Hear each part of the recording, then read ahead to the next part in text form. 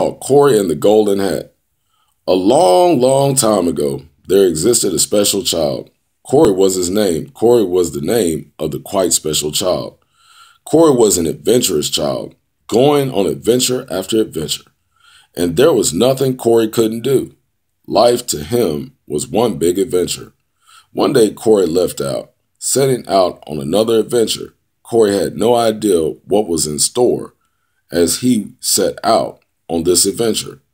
He ventured through the woods and across a great river until he came to a golden wall on the other side of the great river.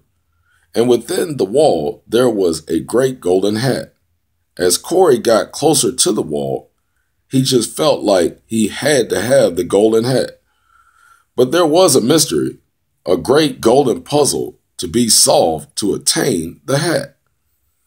And the golden puzzle was very difficult. Once again, Corie just had to have the golden hat. And Corie placed a gold piece here and a gold piece there within the wall. Corie did not stop placing golden pieces within the wall until the golden puzzle was solved.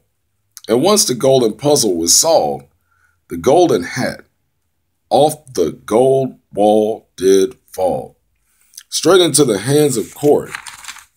And Corie did stand tall, for he had obtained something great, and he put the golden hat on its place, there on top of his head, where it probably rests even unto this day.